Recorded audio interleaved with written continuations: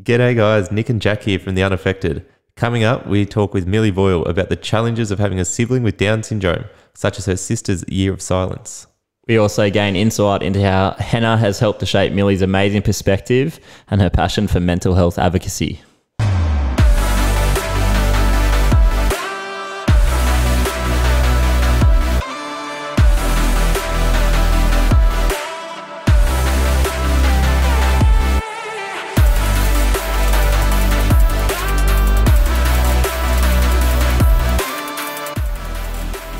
G'day and welcome. You're listening to The Unaffected, the podcast where we share the stories of those with a loved one with a disability, condition or illness, and we show how they're affected. My name is Nick, and with me as always is Jack, and we are brought to you by Australia's best boutique care agency, CareMatch Australia. Check out their socials on Facebook and Instagram for all your caring needs. Our guest today is Millie Boyle. Millie is 23 years old and currently an NRL player with the Brisbane Broncos. She was born on the New South Wales South Coast and moved up to the Gold Coast to play rugby union initially, now playing rugby league with Burleigh Bears and Brisbane Broncos in the women's NRL competition. Millie grew up with a sister, Hannah, who's now 19 and is the sassiest of all her siblings, and Hannah also has Down syndrome. Millie volunteers in the disability space, running social outings for young people with disabilities with her friend's organisation called Stellar Experiences. Millie is also an advocate for mental health awareness for young people with disabilities. Welcome, Millie. All right, Millie, thanks for coming on and having a chat with us. So first off, tell us a little bit about Hannah and what your upbringing was like. Yeah, so Hannah is my little sister. I'm one of 5 children and I have an older brother and 3 little sisters. Hannah's the second youngest. Hannah has Down syndrome. She's 19 years old now, and she is very sassy, very independent, loves her family, and loves mashed potato and gravy and peanut butter. Do you remember growing up when you first comprehended that Hannah had a disability? Yeah, I mean, not at the start. I remember quite clearly I was 4 years old. Obviously, I remember Mum being pregnant, and I remember she went and had Hannah at the hospital and we couldn't see her for a while, and that was really confusing for us because we were just so excited. And I remember finally getting to visit her at the hospital, and we were just so stoked, and we were just like, yeah, how good's this? And it was still a little while until she could come home, obviously not really knowing why, but I just thought that was how it happened with all babies. Little did I know she was in intensive care, like getting heaps of treatment and whatnot. But I remember coming home one day and she was finally home, and Dad's like, Mum's home with Hannah. And I remember Mum was on the lounge holding Hannah when we walked in, and Mum was just crying. Like, my mum was 27 years old at this point, so like her 4th child, 27. And I remember walking in and Mum was just crying, and I'm like, well, Mum, what are you crying for? I've got a new little sister. Like, I was just so stoked, and so that obviously nothing ever really ticked me. As we're getting older, I mean, you know, you start to get like 6, 7, and people start to realise that she's a little bit different. Or it was more so like people would look at her in the street, or like little kids would look at her when we'd walk past, and she just looks at them like, you're weird. Like, we're just like, yeah, you're weird. Like, we didn't really notice anything that different. But yeah, I mean, I can't really pinpoint a realisation. We always got told she had Down syndrome, but I'm like, cool, like, my hair's brown. Like, yeah, what's the difference? Yeah. I don't know. Yeah. So I think that's really special, but also coming from a really small town, there's not really many other people that have disabilities either. So that's like, I don't know, I guess I didn't really have anything to compare to until I like went on with like schooling and yeah. Yeah. I mean, I was probably like maybe 8 or 7 or 8 when I found out that. Yeah, when I realised. When you realised, yeah, there was a bit of a difference. Yeah. Do you remember like that having an impact on you at all, or I guess it was something that you just knew that was normal to you? You grew up with it? Yeah, I mean, it was just like Hannah wasn't treated any differently to any of us, and she was always like a lot calmer and like easygoing than all of us. So it was like there was something different there. We were like, okay, why is she's so chill? Like we don't even notice she's in the car. Like we're all like, I want to do this. I want to get this. And she was just always very calm and chill.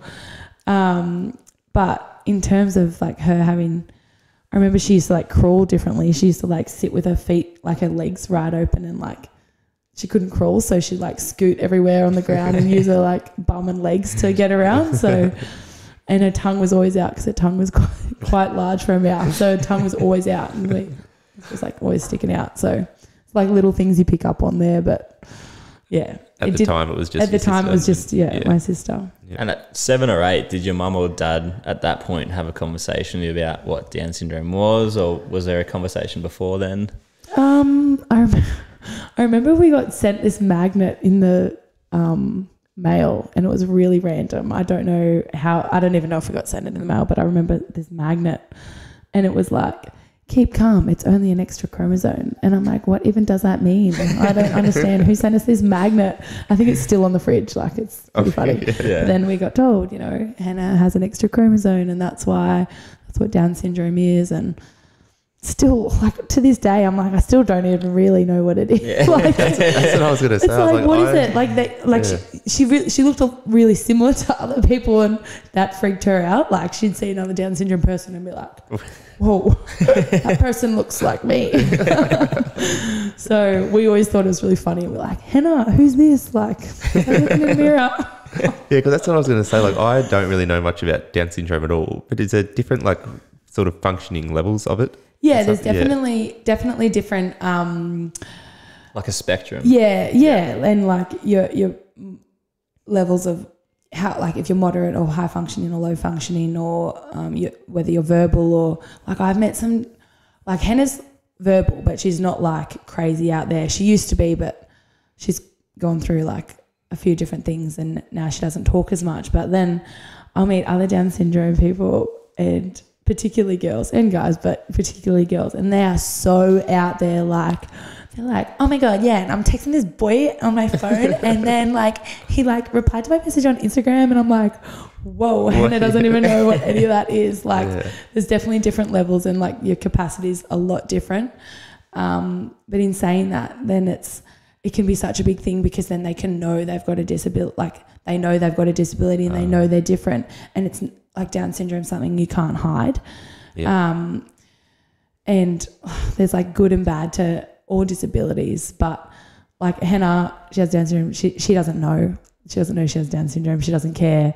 She doesn't know, like, she just worries about the simple things in life. Whereas like if you did know and that defined you, like you can't escape that kind of thing. Whereas they're like so mentally capable and they're so with it, but they're like, they'll always just be that kind of stereotype disability person. And I've seen that, and it absolutely breaks my heart. And I'm like, wow, what would you rather? Like, it's so crazy. Yeah. But yeah, it's sad. It's very confronting seeing it from that side, because we've never had it from that side. So you said Hannah went sort of up and down and isn't as verbal. Can it be progressive at all like that, or how does that? It just just something depends that she's on, done? Or? Yeah, it depends on your upbringing and stuff. Hannah was really loud and really out there, and would always like joke around and sing songs and whatever. But just throughout her life and throughout our whole family's life, just going through different things, and my parents breaking up and people leaving home and that kind of thing, it really had a big impact on her, and she didn't really know how to control a lot of the things around her or speak about it very well. So her way of adapting to that and to control what she could was just to like completely shut off, which was really, really hard for our family at the time. And looking back on it, it was horrible, just like seeing what she went through, and we had no idea because she couldn't explain it. So yeah, she's definitely a lot better now, and she's come out the other side of it, which is great. But it's just sad to see that there's really nothing you can really do, like for someone who doesn't know what to do, and she doesn't know what's going on. So that was really confronting for all of us, and for her obviously as well. Yeah. It's not just like, oh yeah, what's wrong? Tell us. Like, she doesn't even know what's going on, but she just has all this feeling an emotion that she can't control. So Yeah, and you'd see her going through it and want to help. yeah, it was like over a year. She Yeah. didn't even speak or like really? make a noise. Like Yeah, it was, wow. I remember we actually kind of used to like see how far we could push it, and we'd like start waxing her monobrow, and she hated that, like, but she wouldn't even make a noise. So we're like, all right, something's up. Oh, yeah. That's impressive. With those life events like your parents separating, did you have a conversation with Hannah about that and trying to and explain what's happening? Yeah, I mean, my dad actually had a really bad accident, and then he was in ICU. He had a brain injury. So that was like a really long process, and he was in hospital for ages and forgot us all, and it was crazy. It was like everyone just kind of got put to, not the back, but it was like that wasn't really a priority. It was just like, all right, sweet, let's sort dad out. Let's get dad fixed up. And then just the longer it kind of went on, like that probably had a really big impact on Hannah, because it had such a big impact on us, but we could talk about it, and we knew, like, Hannah was only, how old have she been? Like 8 years old when dad had his accident. So I think that was like a big crucial time for her to not have like her normal support system around. And that's probably when it started to kind of go down a little bit. And then when she like got into high school and things like that, we definitely always told her what was going on, but like how much she really took on, we don't really know. But yeah, it was really upsetting. Obviously you've seen it right at the end, but when you see everything that went into that to make her feel like that, it's really, Yeah. Yeah. Especially not only being able to express yourself and have a conversation about it and gain a level of understanding, I suppose you all had sports and outlets to deal with that, whereas Hannah, I suppose, was not only not able to have that conversation and deal with that, but constantly wondering, like, things are different, what's going on. Yeah. So yeah, that would've been absolutely. really You hard. think of any teenage girl or teenage boy that's going through like all of the problems that we go through, and we talk to our friends about it, and you talk to your sisters or your brothers or whatever it is, and your mum and your dad, but she just didn't really have that. And obviously coming from such a small town as well, like it was just not really, she was just a part of us. It wasn't like she could really be Much more of a community. Yeah. Yeah, like she didn't have that support system around her that we probably had. Even though we were her support system, it was like, that's just, I mean, moving up here, so she's up here now. My mum moved up here a couple of years ago, and it's awesome. Like she has so many friends, and she does so many things on the weekends and gets to see people. And she's like, we went to the this thing the other day. I took them to Holy Moly, and we all went to Holy Moly, and she fully has like a boyfriend now. I don't know if I can say that, but she's like, yeah, Zach. Easy. Yeah. But no, it's so good to see like how different her life can be because of the resources and the just more people and things that are available, rather than living in the small so towns. secluded. Yeah. I had the exact same situation down in Albury. Like, Yeah. all the people there, like my family, their friends, and that are all there, but just small town, the facilities there, everything's not as accessible. And Is that when you moved up here? yeah, I came up Yeah. here to the Gold Coast and went to like making strides with Yeah, therapy and right. just more stuff around to do. And Just lifestyle as well. exactly. Yeah. Makes a big And difference. the people around you are happier and Yeah, want to hang out more and help more, which is 100%. nice. Yeah. Growing up, did you realise the difference between your friends' families and your family, or to you was their sibling and Hannah was just your sibling as well? Yeah, it was never really like, oh, we've got somebody who's got a disability. Like it was always just like, that was like bonus points. We've got Hannah. Like she would always, I remember we'd give her like, she's smart. Like she's really smart. She'd play. She knew something was different, but she knew she could get away with more things. So we'd give her like 20 cents, and then she'd go to the canteen at the footy and go and get like 2 buckets of chips. And like, yeah, how good, Hannah? Like she'd come back with it. She knew very well that like 20 cents gets you nothing. knew what she was doing. Yeah. So I guess we kind of used it, and then like our friends were like, that's so cool. Like my sisters can't do that. But yeah, it was never really like, it was never negative thing or a bad thing. We were always like so lucky that we had someone like Hannah, because she really did just see like this beautiful, simple things in life and just take them for what they were. And I think we tend to overcomplicate things a lot, and overstress things a lot, but just having her always keeps you really grounded. And growing up, like I always remember thinking that as well. Does Hannah play sport at all? Do they have sport? She played sport like growing up. She does she goes to Combined Wellness Centre and does some exercise and does swimming. She's actually really good at swimming. Yeah, okay. She's got a nice, like, very buoyant on the water, which is good.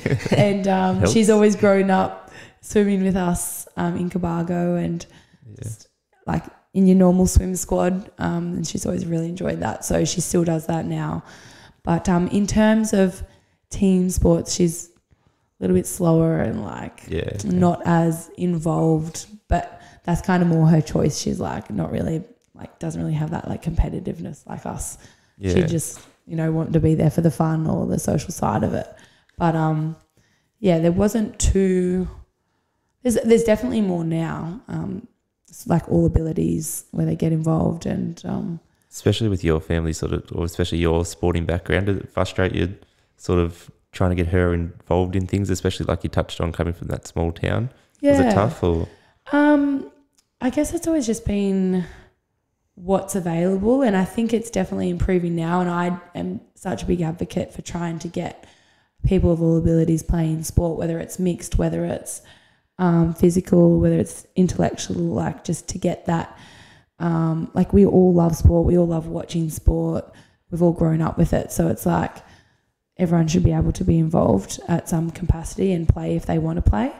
And there's definitely a lot more of it now, and I do a little bit of stuff at the Titans All Abilities League, and it's the best ever. Like they just get down there and it's like, yeah, the Titans boys are here. Like it's just really good fun and everyone just loves it, and they get to play before the boys sometimes at Seabus. So that kind of stuff is just like fills your cup. It's awesome. Yeah.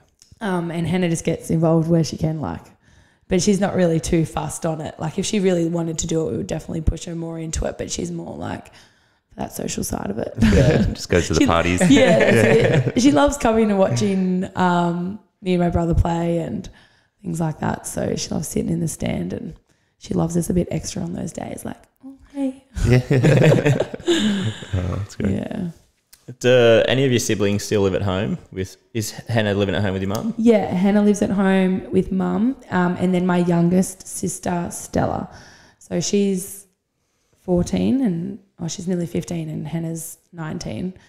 And yeah, I guess it's a big thing. We've all left home, so we've all done our own thing and whatever, but we've all been the older sister or the older sibling of Hannah. So I think that's been really different from my little sister, Stella, who's almost the little but older sister who's had to like grow up with her and then look after her as well. And it's like, that's my big sister. And then Hannah can get very stuck in her ways and be a bit stubborn, and Stella gets really annoyed. And I do like feel sorry for Stella in that regards, that she hasn't had the same upbringing that we have, because she's younger and everything's just so different now to when we were growing up.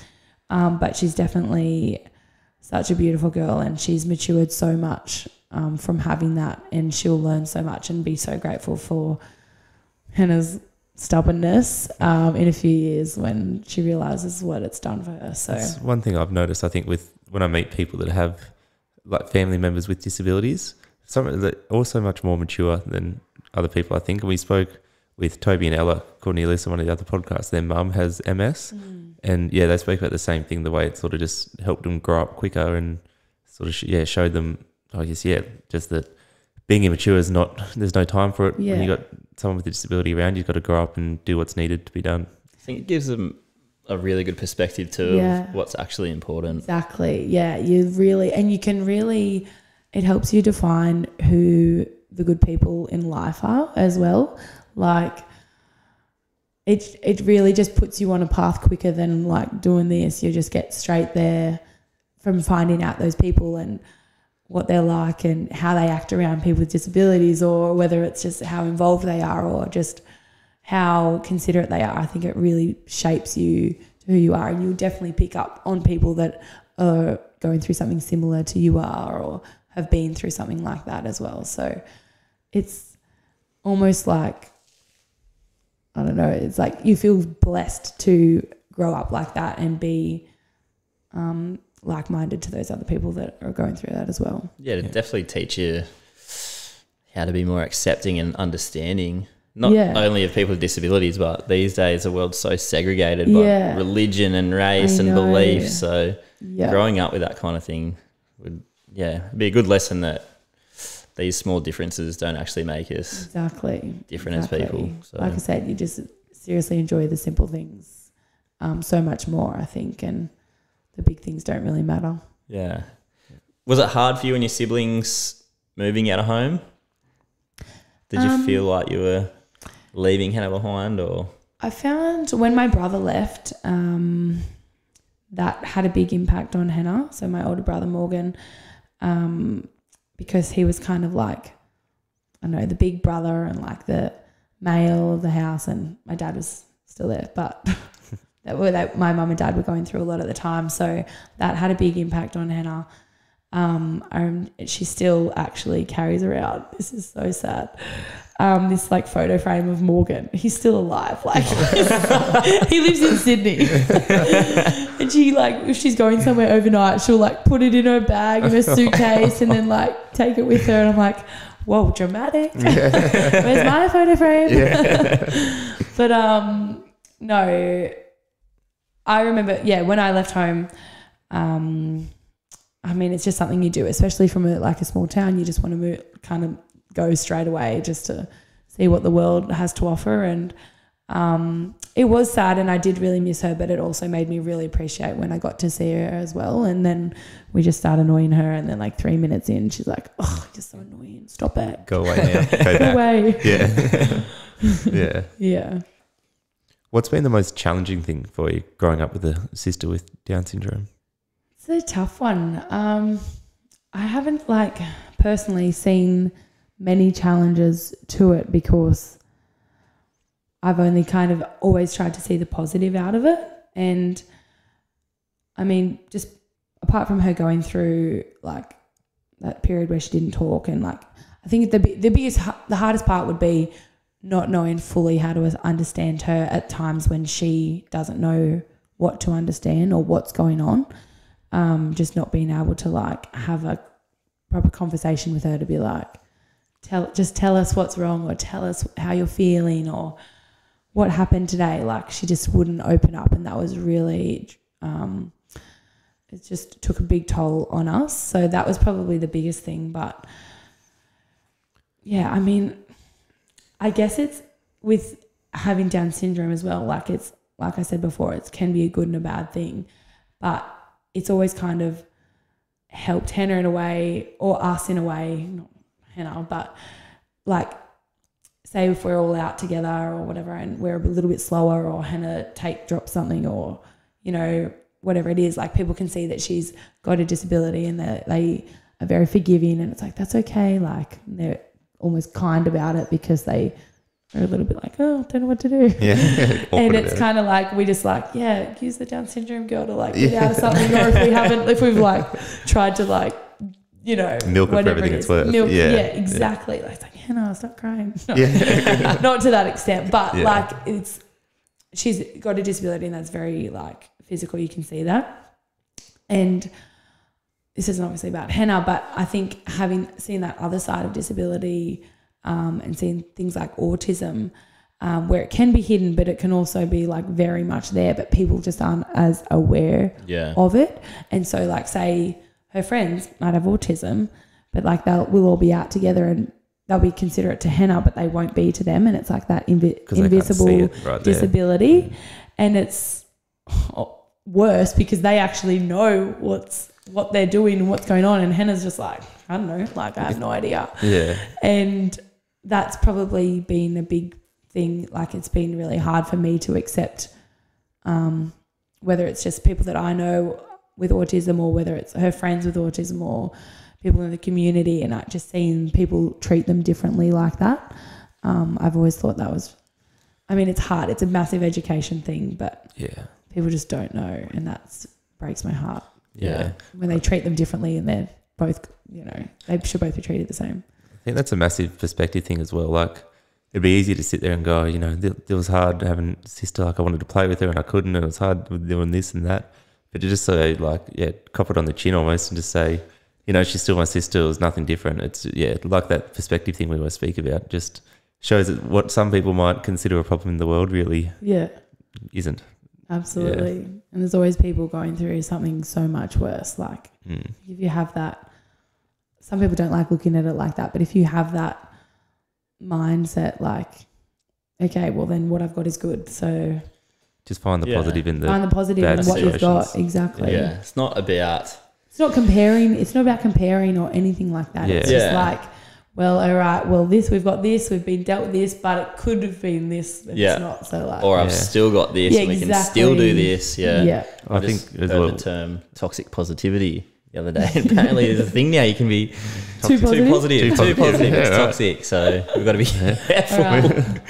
I know. One of the best bits of advice I was given in rehab was let yourself have the bad days, because without it you can't have the good days. It's like, let yourself have those bad times, just don't let them drag on, turn into weeks or whatever. So sometimes it's you can't just be up all the time. Even if it is a small problem, you still, you know, let it get you down, deal with it, and then go move on, and on to the next thing. 100%. It's so true. And you would seem fake if you were just like, I'm happy all the time, 24/7. Like, you can't be. No one can be. Shut up, no, you're not. Exactly. You're like, I hate you. But exactly. It's like we all go through those hard times, but it's like, sweet, cry about it, and get on with it. On to the next. So true. You seem pretty understanding of other people's lack of understanding at times, and people maybe staring and stuff. Have there been any times where you've got really defensive about Hannah? Like, honestly, not really anything that I can remember, because we've just always had her back, like all the time. And I think a big part of that was when we were in high school, like, we're from the Bega Valley, so it's like a lot of little towns would come like to that school down on the far south coast of New South Wales, and like Jason and Will went there as well, and like it was just such a beautiful school. It was a public school, and we just had people like from every diverse background and ability and religion and race. Like, it was just so diverse that it was so inclusive. I feel we had a really good welfare officer who was had such a big impact on our special education unit, I guess you could say, and they were always really integrated into like mainstream like play in school. So that was such a big part of our upbringing and our school life as well. I'm probably going off on a tangent, but I think that it's so detrimental in those years that if someone's coming into year 7 and they haven't been exposed to people with disabilities, that it's fair to say, like at Bega High, they definitely understood what it was like to accept everyone and be understanding. And if they were ever picking on anyone, like a senior would come up and be like, "Oi, that's not on," and like just rough them up a bit. And then they knew from that day dot, like they had a responsibility that if there was another younger kid that would do that, they would do it. They would carry that on. Yeah. And I think that's just so important to have and to experience if you haven't been, because like, let's be real, if you haven't been exposed to people with disabilities, like you're not really going to know how to treat them, whether not that you have to treat them differently, but do you know what I mean? It's kind of just that like that backfall, like you're just going to go into that.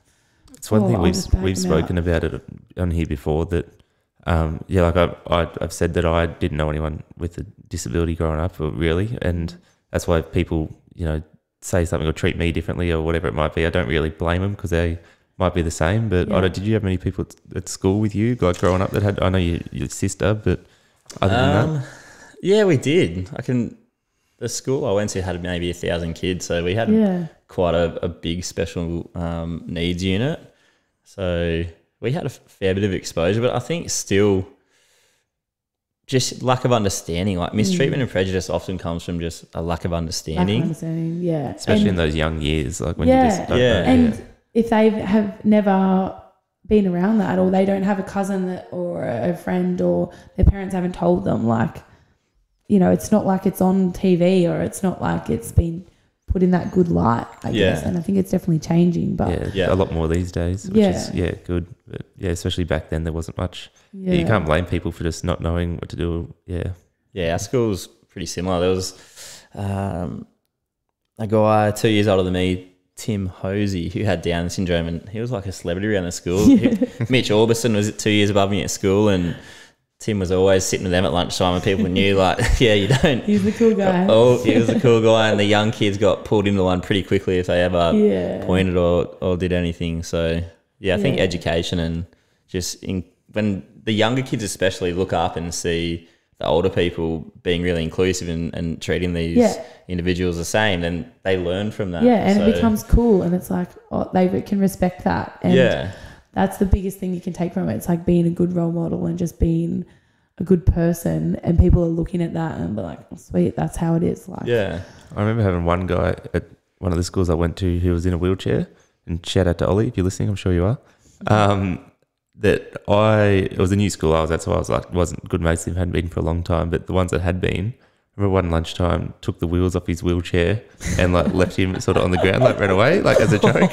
Apparently, like I was like, holy shit, I was like, you can't do that. Like, what is going on? But they were like, oh no, it's apparently just like a joke. This happens every Wednesday. Like they went and got him back after not long and put it back on. They were laughing about it. And I was like, what is going on? But that's the best when you can see the funny side of it, and like people are comfortable enough to take the piss out of someone, or, you know, just have a laugh. Like, that's when it's funny, and that's the good part about it. I think. The shit my mates say to me now, it's like, but they wouldn't have dared say. Exactly. Right, you know, it's been a laugh they can laugh about. Yeah. Cry yourself to sleep. Yes. Just doubling back quickly to how you were talking about the one advantage, or not advantage, but one of the things that makes it easier with people with Down syndrome is it's visible. You can see, and that helps people's understanding and empathy. Because a frustrating story for me is my sister has cystic fibrosis, and it got quite bad there before she started a new treatment, to the point where she could only walk maybe 100 meters at a time before getting breathless. And she doesn't have a disability sticker in her window because she can't get it for cystic fibrosis. Well done, government. But so sometimes if she was having a bad day at the shops, and she would try and park in a non-accessible park, but if the nearest park was 200 metres right at the back, she would just risk it and park in a disabled park. And some of the comments and looks and stuff that she has gotten over time, and I've never been there, luckily. It's horrible. But when she tells me about it, she's someone who experiences a lot of anxiety and depression, so that stuff just kills her. And that's just from that. Like, visibly, if you looked at my sister and she wasn't moving and wasn't breathless, you wouldn't know that she had cystic fibrosis. So, and how is that not like recognised? So they don't get any support from the government at all? No, she can't get any disabled parking permits or anything. So NDIS? She's looking into it, but it's no. Honestly, how is this? My sister woke up on her 18th birthday and they took her NDIS funding, and mum's calling them up like, what's happened? Like, well, you know, she's 18 now, she has to sort that out herself and whatever. And mum's like, sorry, she didn't wake up and not be Down syndrome. They're just actually that. Sorry. But like, and it should just be a case by case thing. Like, somebody should, say for your sister, I don't see how that's too simple. It's too simple. Way too easy. Simple. Give her easy. Yeah. So, I understand what you're saying. It makes it a little bit easier that you can visibly see the Down syndrome and people can give it the respect it needs. Yeah. That's so sad though as well, because it's like we have to like fully label it. Like people just can't mind their own business and be respectful. Like, Yeah. it's like, no, unless you look disabled, we're going to give you dirty looks. Like, Exactly. I know people have too much time on their hands. I feel sorry for them. Yeah. Speaking of NDIS, so Henna has it now though? Yeah, good. That was sorted out. Excellent. How big a relief was that for you and your family, and the opportunities and resources that opened up for you? Yeah, that was a big thing. We didn't really, I mean, it came in 2017, I think, maybe. Yeah, I think about like that. 4 years ago or something. So growing up, it was like, there was obviously nothing, but I guess we didn't really think we needed it. Like we were just all a family and we all did the same things, but it kind of came at a really good time for her because she was finishing, like getting to the end of school, and there were things that, you know, like usually a 17-year-old has their license and they can start driving and they do all their stuff. But then when mum's got to work or my little sister can't drive, we've moved out of home. Like who's going to take Hannah to all these appointments or social things, or, you know, swimming on a Saturday? Like she still needs assistance all the time. She can't be left on her own. So yeah, it was a massive relief, and just I think having that funding there to support her to do different things and to whether it's seen different as OT or whether it's to go to those social outings and things like that with other people that are in the same boat is really important. Absolutely. Does your mum access any respite services with Hannah?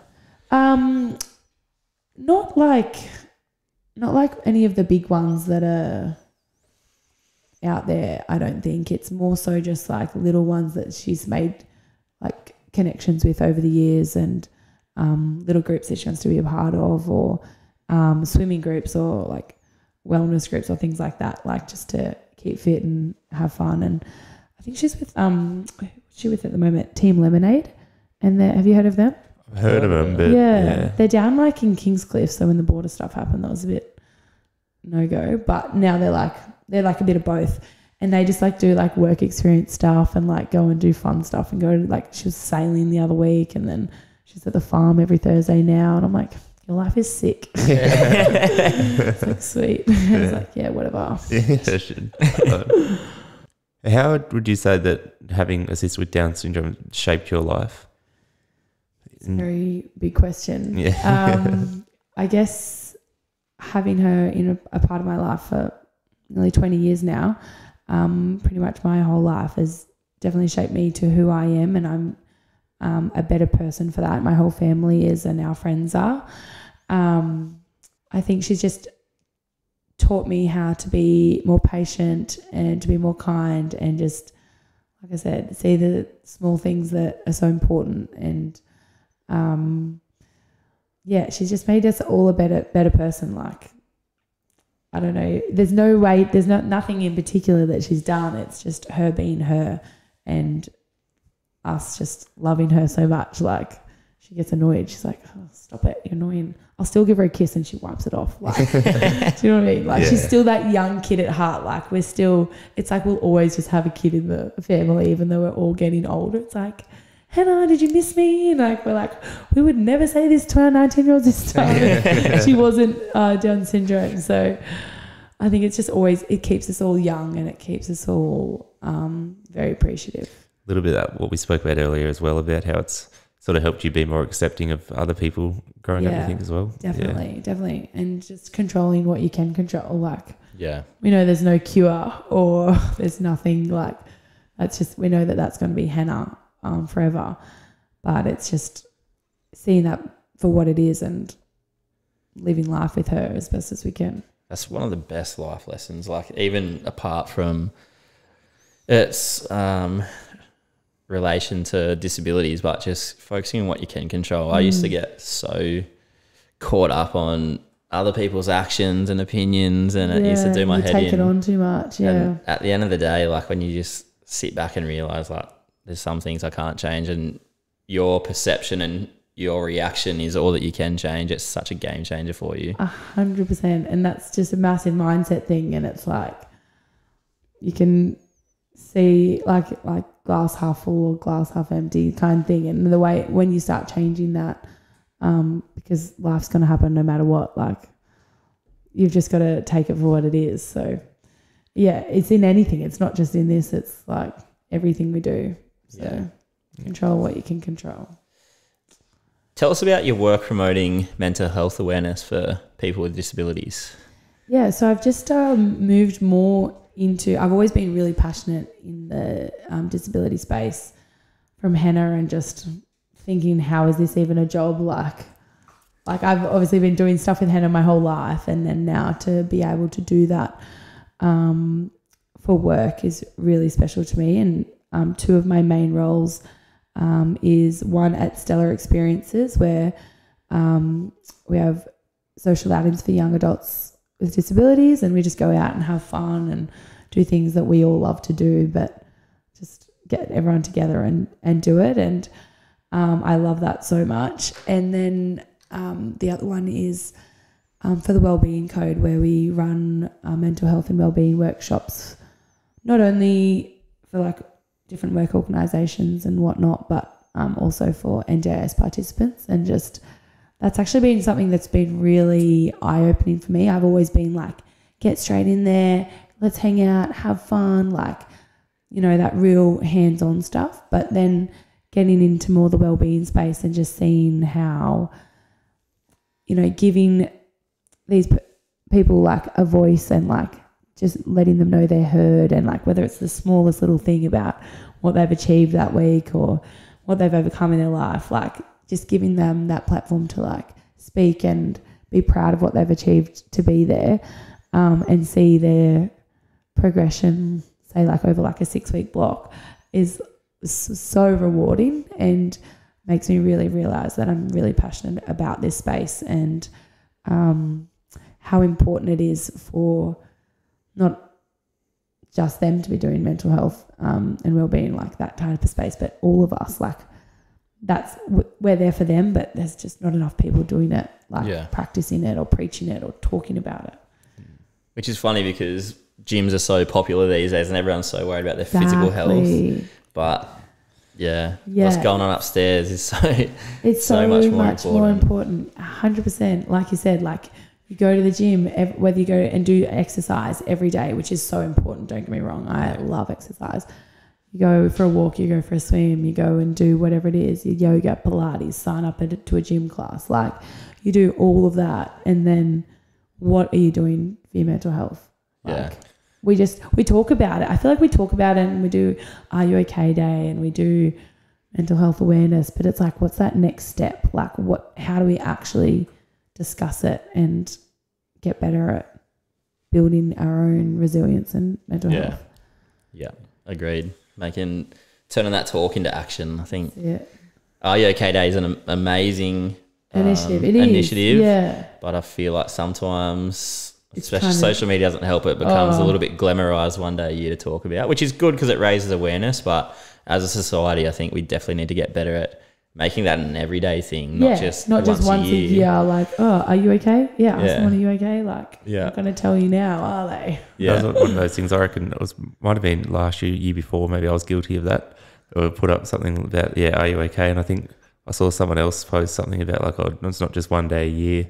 It happens, and it's just something that never clicked to me before. You know, like I was like, are you okay? That's good. Ask everyone, but you know, it's the other days you got to realise that that's when people aren't getting asked, are you okay? And that's when you really... That's like, that's Are You Okay Day is like the best day because everyone's like, all right, I'm ready for it. Like, exactly.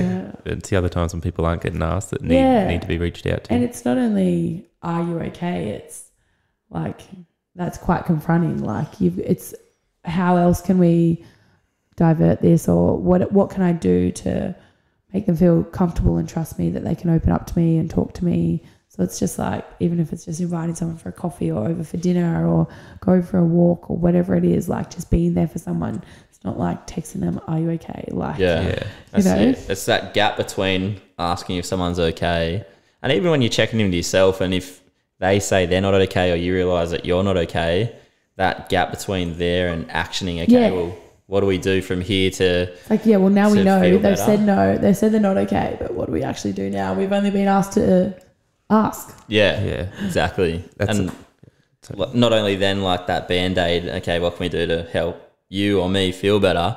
Then what steps can we put in place to maintain that sense of well-being? I think that's good as well, because like I'm lucky. I'm someone that hasn't struggled with mental health, so I find it not difficult to reach out to someone. But then if someone did come to me and say, you know, I'm struggling with my mental health, I don't know what to do, what to say to them to fix them or anything. Like I don't, because I haven't been through that to know this is what helped me or anything. So something like that, more of a you would have so much resilience and like life experience though, that, and you've been through so much obviously, that people would just expect you to know, but you've just built it up without even knowing. So it's like, nothing to it. Yeah, that's sweet. Growing up with Hannah, that obviously pushed you into the path of working in volunteering in these areas? Yeah, definitely. It's been something that I've always, like I said, been really passionate about, and I didn't really ever know what I wanted to do when I was growing up, and I did different studying and courses and uni and whatever, but this has been something that I've always done, and I've always kind of had, whether it's been alongside footy or with that stellar stuff, with the social outings. I've just always kind of had that on the side because it's just really important to me. And Hannah's obviously been a big part of that, because I just bring Hannah along and I'm like, sweet, this is my sister, and that's like my intro into everything kind of. And I think I can just really relate to the importance of having those different social outings and being involved in teams and communities, because it means so much to us and our family that Hannah has a space like that. So I feel like I can relate to parents and sisters and brothers and families of people with disabilities, and know how much they appreciate it as well. And that I love that. Like, I'm like, yes, I love it too. So it's all good. Like, I imagine that'd be a massive comfort for them and their families to know that, you know, the person that's running it or is involved with it isn't just some ring in that just wants to come just do it. That's great. If anyone wants to do it, that's great. But just having that comfort of knowing that you have the lived experience of a sibling with a disability and doing it for the right reasons, and you sort of know what you're doing, I imagine would be a big comfort. No, it's definitely, I mean, you can have every, what is it, like certificate or degree in the book, but that experience and that empathy and just what you learn from growing up with that, like that is something no degree can ever buy. And which is being around that, which we talked about with Jake Parker, whose mum had motor neuron disease, and he become her full-time care, and he talked about it made him, he's a disability support worker now after she passed away, and 100% he knows what he wanted when he was away, how he wanted people to look after his mum, so he employs that into his work as well. Yeah, it is. It really is. And it's like those people, if you're passionate about it and you want to be there, like you're going to make a difference no matter what you're doing, because there are people watching you, and like for Jake, like that is something that he'll carry with him forever, and knowing that he's making such a difference in their lives and that it's kind of carrying his mum's legacy with him as well, I think is so special. And it's a very special thing. What are you most hoping that through people like yourself and your advocacy changes about the perception of disabilities in the future? I hope that it's not such a vetoed topic, that we can just kind of be really open about it, and it's not like we have to say disability or we have to even acknowledge it. It can just be like people are just much more aware and accepting, I think. You know, when we rock up in a big bus and we're going hiking or whatever it is, and, you know, I hope that everyone can just feel comfortable enough to come up and say hello and chat to us, and just make them feel special. And just actually, you know what, sometimes when you see people that treat people better because they've got a disability, like say Down syndrome or whatever, you know, I feel like they're just being nice, and it's like you can be that nice to everyone. You don't just have to do you know what I mean? That's it's like you see it like I'm going off on a tangent again, but there's so many different ranges of how people are going to act and around. But it's like, you can be kind to them. So if you're not kind, be kind. And if you're kind to them, you can be kind to everyone. So like, it's just like a way of living, like just be accepting and kind to everyone. I just don't see how it's so hard. Like we don't know, like your sister, we don't know what she's going through or what she's been through. There would be so many people like her that are also going through something like that. So why would we ever waste our energy being like making those remarks or looks, or, you know, like you just don't know. Like they've obviously got something going on that they're not happy with. So often people go out of their way to be extra nice to people with a disability. Yeah. Why can't you be like that to everyone? Just, you don't even have to go out. You don't even have to go out of your way. Just don't be mean. It makes you feel so much better being a nice person or complimenting someone or doing something, a nice gesture for someone. Yeah. I just think if we all did that, like, whoa, the world would be so crazy. Yeah. On that, when people come up, do you ever find that they can be over the top nice to a point of it's almost condescending? Yeah, 100%. Because that's where I think needs education is. I've been out with the guys from Strides that I'm good mates with now, and people come and be like, oh, it's so good of you. I'm like, what? It's so good of me. What do you mean? I'm getting pissed with my mate. Like, what are you talking about? But they think that like you can't speak or and that's in their mind. They think they're being really nice. I know. But the big message is it's not to come up and treat them overly nice and different. I know. Treat them exactly the same. Just treat them, hey mate, how's it going? If they don't reply, sweet. Like exactly. They can't talk, that's all right. Like I bite my tongue so much, and people say to me, "Oh, it's so good to see you out and about," or something. Have you seen my tan? Of course I get out. Thank you. It's so funny. I remember we started learning actually sign language for Hannah. Like we were growing up and we just got told that maybe she won't speak, so we started learning sign language.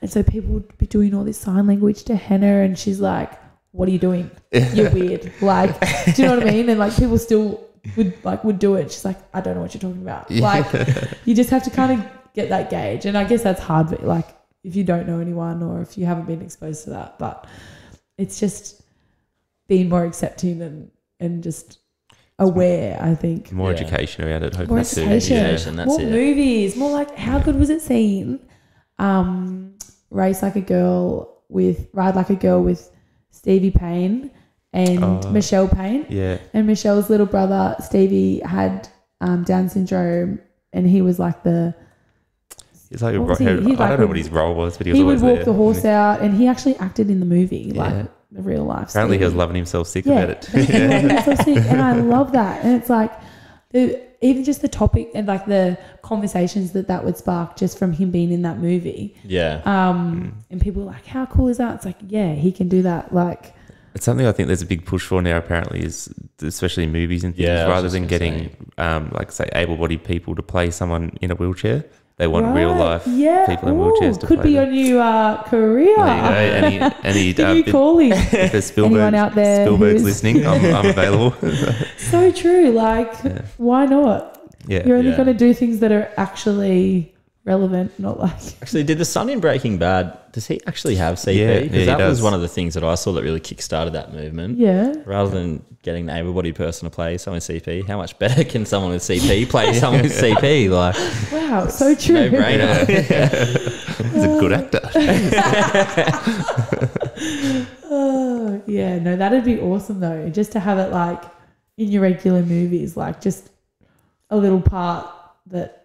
Like Glee, having little Becky. Down syndrome. Love that. As sad as it is, but like what easy way to educate the next generation and through what you can know 90% of them are going to be seeing through bloody Hollywood. But exactly. Actually, what was that other one? Sorry, I love them. Atypical. That was good. And it was like good to see the family and their side of it and like his thoughts. And it was like so true. Like that's everything. Yeah. Even shows like that, Love on the Spectrum. Yeah. That gave me so much more understanding of autism. Me too. Spectrum. How good is that show? So good. Yeah. There's one guy from Sydney, Stella, Ronan, and he was on Love on the Spectrum, and it was like, obviously, like knowing him and seeing him and then watching him on there, I'm like, that is 100% to the T. Like, that's Ronan. And I think that like people loved that show. Like the comments on that were like the feedback was awesome. That like, why are we putting on all these other stupid shows that create so much drama, and there's just mind-numbing cell loss. Yeah. Like they're just shocking. Keeping up with the Kardashians. Yeah. I better not say that. Like Love Island or whatever it is. Married at First Sight. Yeah. I hate that show. Yeah.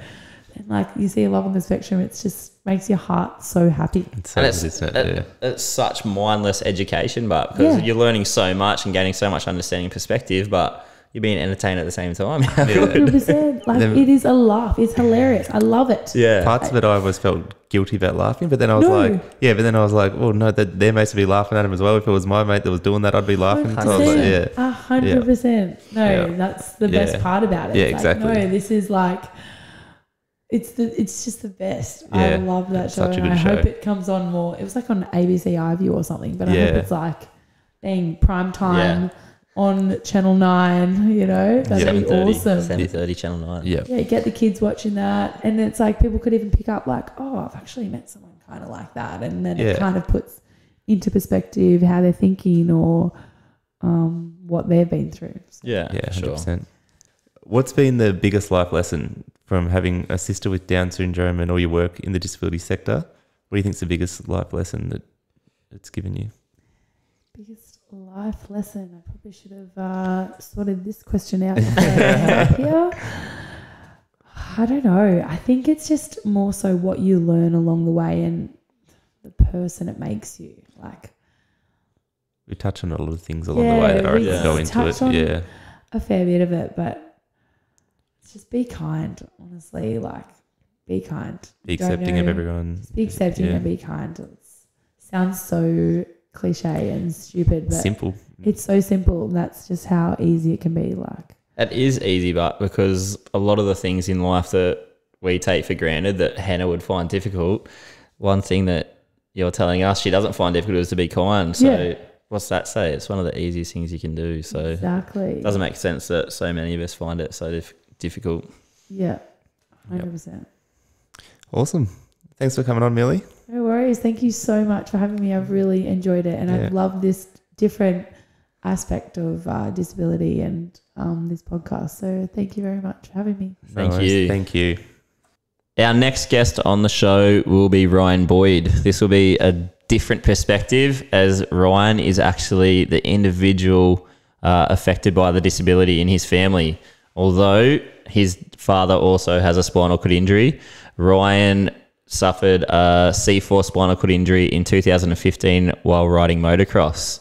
Ryan's got the unique perspective of first having dealt with his dad's disability, watching his best friend sustain a spinal cord injury riding motorbikes, and then sustaining one himself. With Ryan's perspective being too good not to share, his family didn't feel comfortable coming on the show and talking, so Ryan's going to step up and tell their story himself.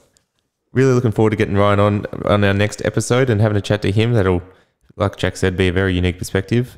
And guys, Beyond Blue have given us the green light to offer their support. If any of our podcasts do bring up negative emotions and you need support, please contact Beyond Blue on 1300 224 636 or go online to beyondblue.org.au and follow the website to their online chat. Check in on each other and remember, it ain't weak to speak.